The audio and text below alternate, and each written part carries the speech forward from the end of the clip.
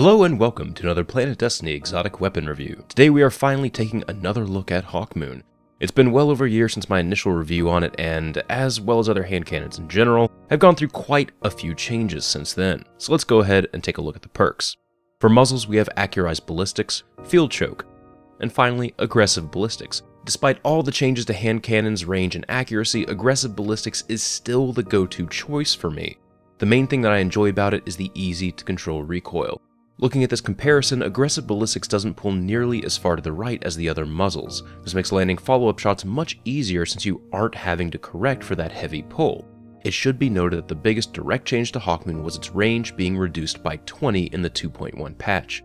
A lot of the community is trying to maximize that range stat with the muzzles to get a little bit more aim assistance and less damage falloff.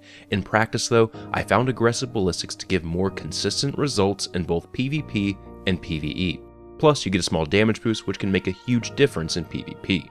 Moving on to the first perk, we have Luck in the Chamber. One random bullet in the magazine causes considerable bonus damage. This perk has always been a staple of the weapon and makes two-tapping people in PvP a possibility. I have nothing bad to say about this perk.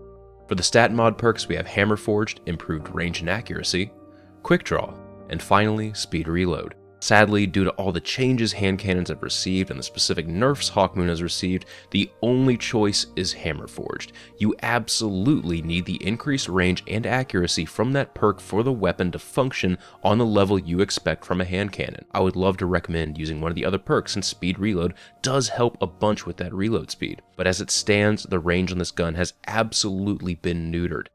Moving on to the final perk, we have Holding Aces. 2 more random bullets in your magazine deal considerable bonus damage. This perk will also increase the magazine size from 11 to 13, but doesn't show that in the perk or in the inspection menu.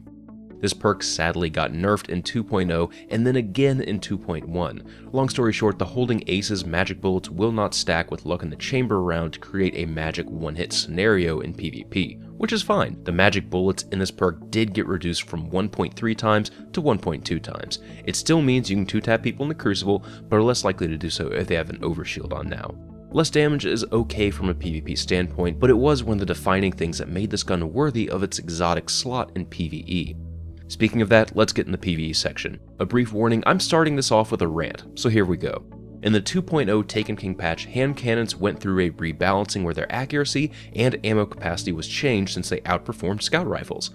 Since then, the accuracy change has been undone, and right now hand cannons as a whole are in a really good spot for shooting things at range. This is fine, as a hand cannon will outperform a scout in medium range now, as it should be.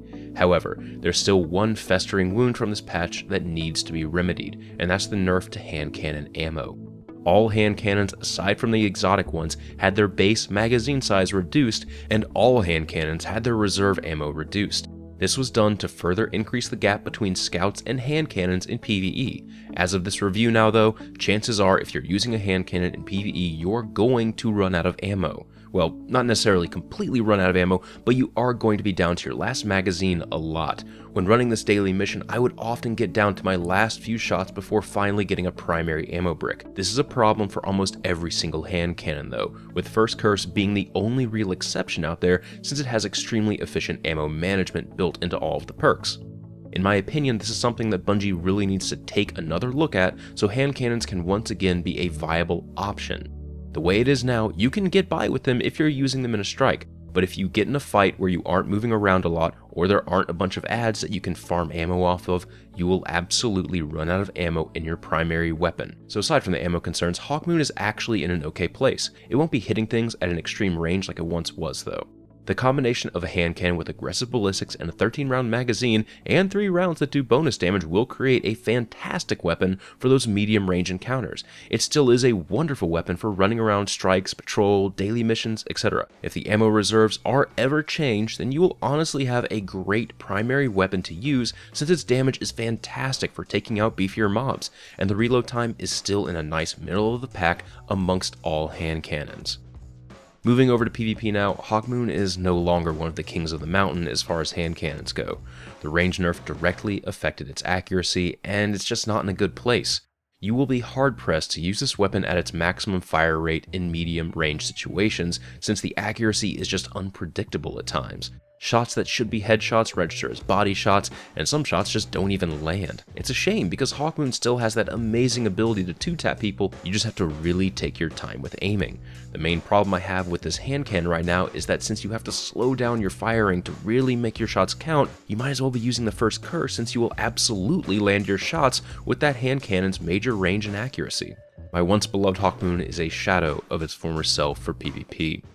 You really just need to take your time with your shots and be patient.